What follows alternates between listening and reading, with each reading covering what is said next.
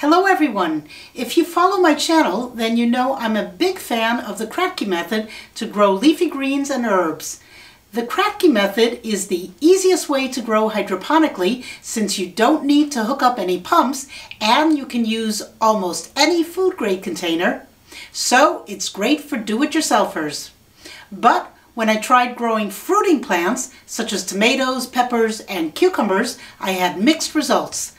I switched to WDC, that's deep water culture, and found that gave me better and more reliable results. And then we moved. So I packed up all my growing things and I'm still unpacking and trying to figure out where in this new house I can set up a growing area. This new house doesn't have the same light coming in through the windows like my old house, and there are no skylights and lots of trees surrounding the property, so it feels darker. So what do I have here in this new house? Well, this house came with an old sunroom. It's all glass and it faces south, so that's good. But we have lots of trees around and now we're heading into the winter, so the sun is just not as sunny as it could be. The glass on this sunroom has lost its integrity and there's condensation and even water between the glass panes, and no way to clean that.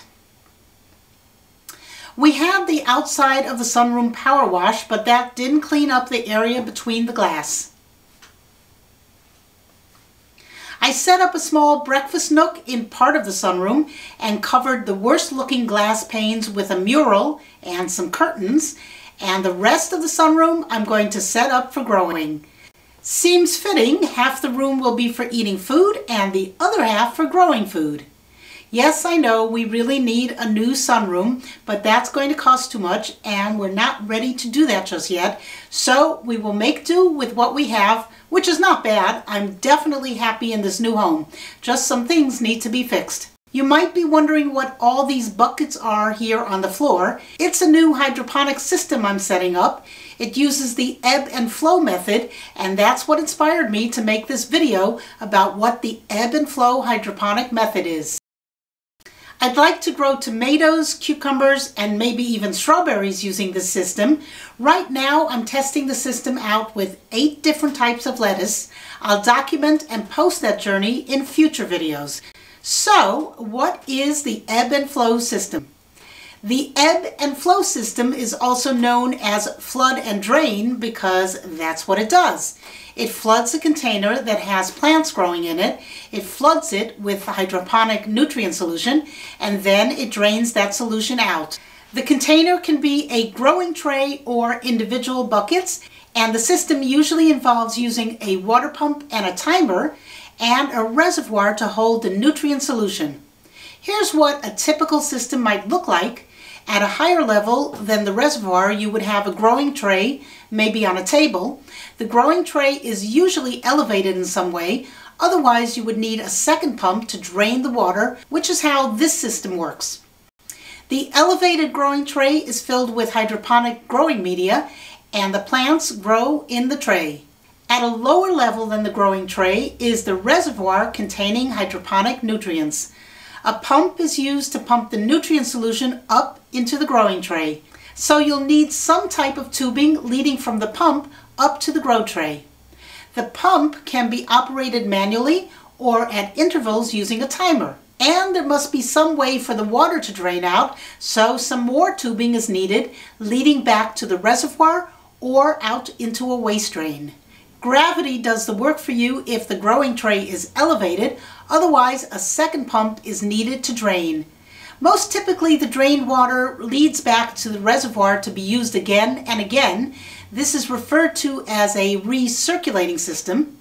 If the water leads out to a waste drain, then you would have to make new solution over and over again, which is not very practical and is, well, a waste.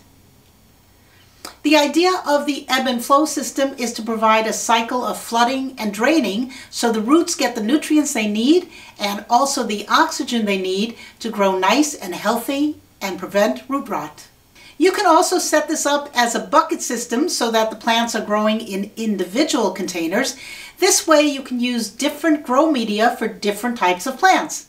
In this system that I drew, the nutrient solution is pumped to the plants and can be set up to flood the containers from above or from below, or you can set it up so it doesn't flood the containers, but rather provides an even drip using some type of drip emitter.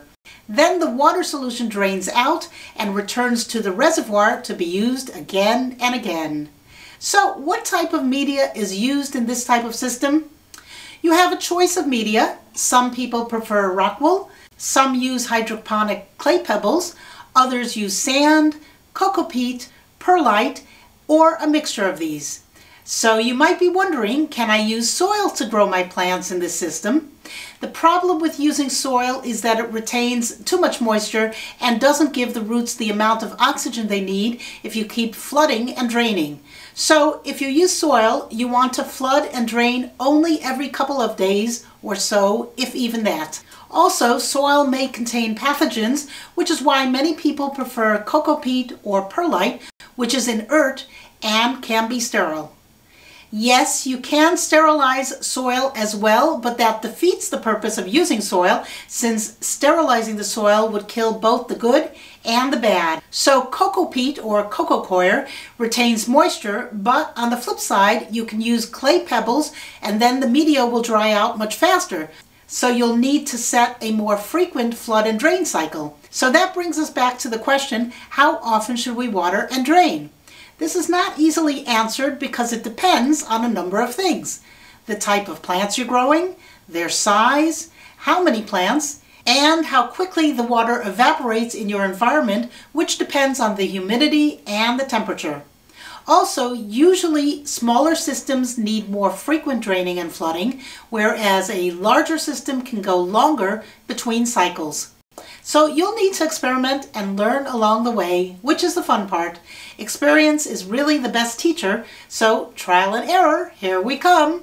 If you're using a recirculating method, you'll need to do a full water change and cleaning every 2 to 3 weeks, or algae and perhaps some pathogens may begin to build up. I just started using this ebb and flow system by GrowAce, as you can see here. To start, I'm growing a couple of different varieties of lettuce, 8 to be precise. Why lettuce? Because it has a short growing cycle and I'm just learning how this system works. It's a little different from the traditional ebb and flow, but the idea is the same. Once I harvest the lettuce, I'm going to set it up with a couple of varieties of tomatoes. I'll be putting out a video on the system soon, and stay tuned for the lettuce harvest. Thanks for watching. Bye!